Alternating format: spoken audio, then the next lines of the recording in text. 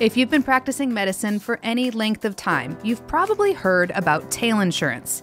It's expensive, it's a little confusing, and yet you know that it's a really important part of your malpractice protection. But what happens if something goes wrong and you don't secure your tail insurance in time? What if an employer forgets to buy it for you? Or you accidentally let a policy lapse without buying it for yourself?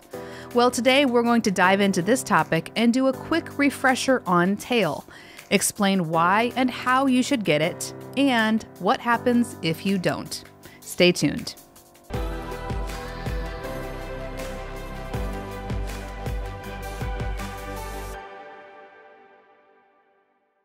Welcome to Malpractice Insights, the show dedicated to helping healthcare professionals understand medical malpractice insurance and providing you with the solutions you need so that you can get back to the work of practicing good medicine. My name is Jennifer Wiggins, CEO of Aegis Malpractice Solutions, and I'm so glad you've joined us today. All right, let's jump in. To kick things off, let's do a quick review and talk about what tail insurance is exactly. Well, tail insurance is an extension of coverage that is added to the end of your claims-made insurance policy, offering you continued protection into the future. It is only required for policyholders that have claims-made insurance. If you have occurrence coverage, tail is not needed. If you are simply switching from one claims-made insurance policy to another, like if you're just switching insurance carriers, then you can continue your claims-made coverage by carrying forward your prior acts to the new company. Tail insurance is generally not required if you're just moving to a new carrier. If, however, you are permanently canceling your coverage, either because you're leaving an employer, no longer practicing, or making a more significant change to your practice exposure, then you will need to secure tail in order to give you ongoing protection.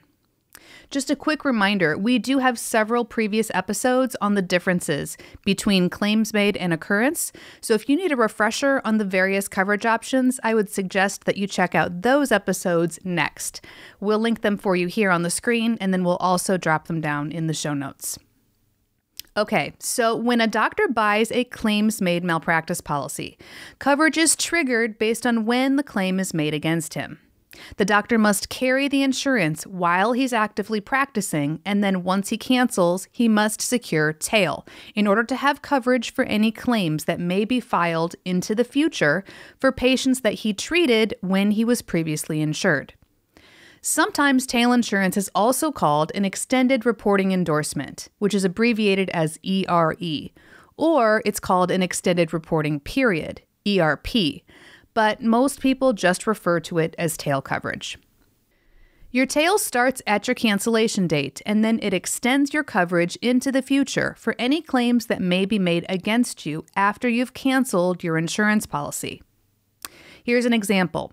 So let's say that we have a doctor who starts her claims-made policy on January 1st, 2020, and she renews the policy every year until she cancels on January 1st, 2030. At that time, she has to secure tail insurance. The tail insurance starts on the cancellation date, and it extends her coverage into the future for any claims that may still be made against her for patients that she treated during the years when she was covered. In this example, that would be for any services that she rendered from January 1st, 2020 to January 1st, 2030.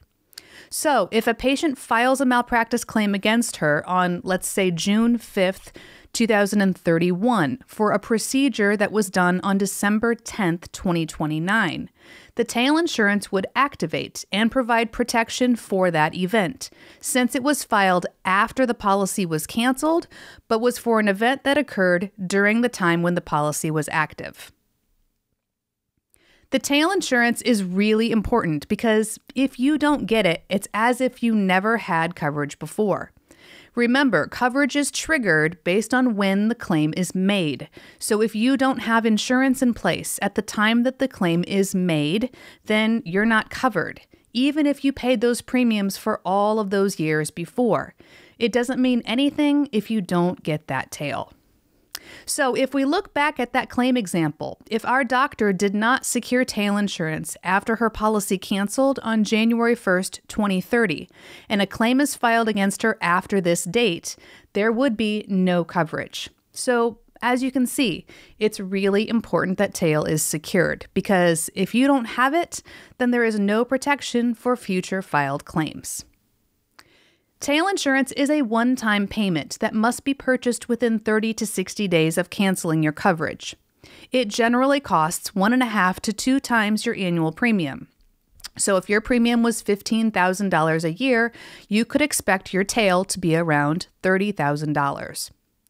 Your tail policy will be quoted at the same limits as your claims-made insurance policy, unless you request otherwise.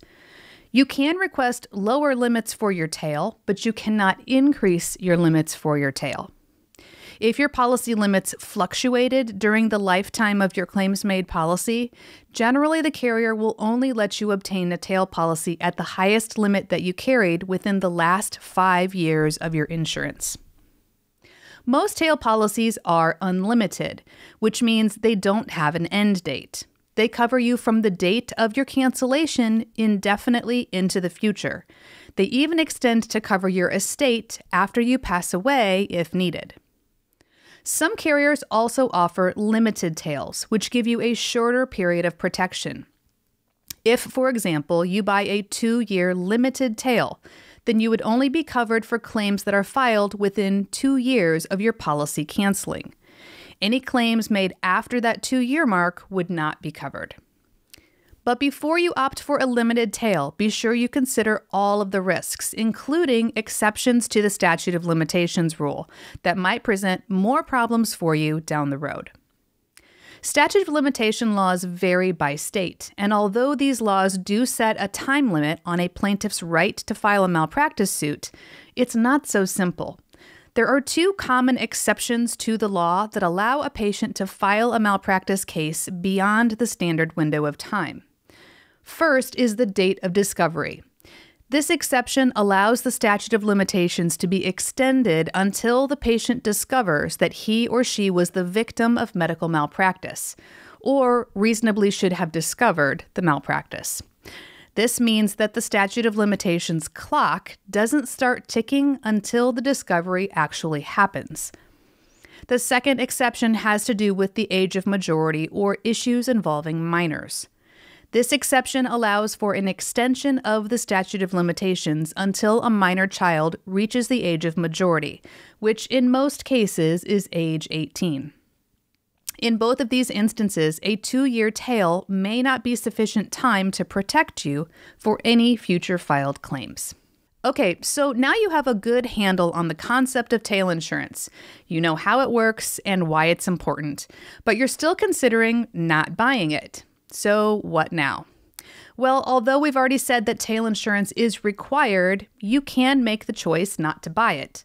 However, your malpractice insurance carrier has a legal obligation to offer it to you. If you choose to forego the tail insurance, you are essentially uninsured. So it's your choice.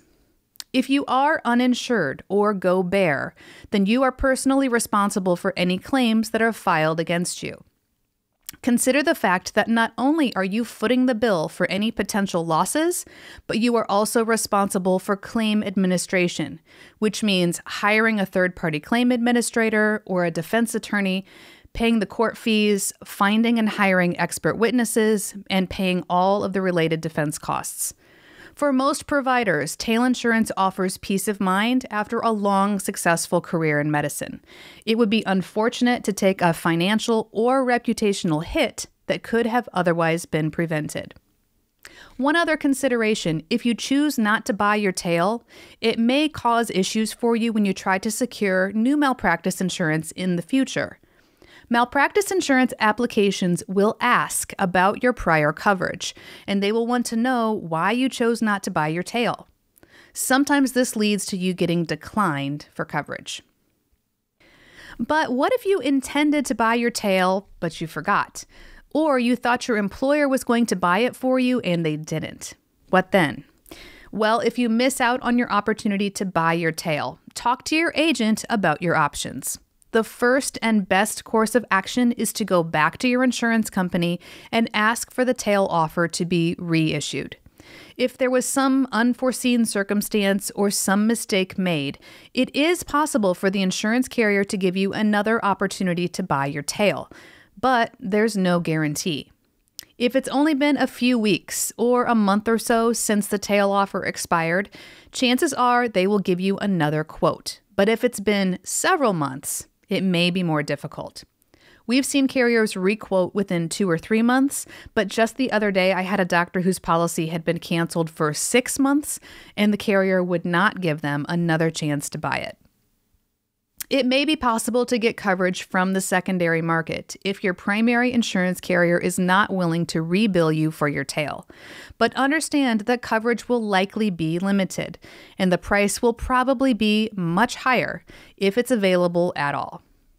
When the time comes for you to cancel your insurance policy, be sure to work closely with your agent so that you can review all of your tail options and make a well-informed, timely decision so that you can move forward with confidence in the years ahead.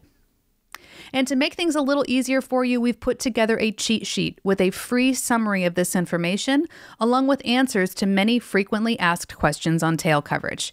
Please check out the show notes with the link to download. I think you'll find it helpful.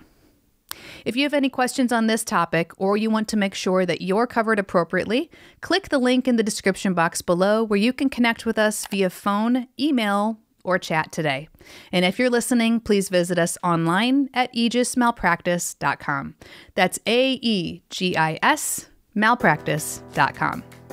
And please don't forget that our mailbag link is now live on our website. So if you have a question that you'd like me to answer here on the podcast, check out the link below where you can drop us a line and ask your question, or schedule a quick 10-minute phone call for a personal consultation to discuss your unique insurance needs. This is Jennifer Wiggins. Thanks for joining us.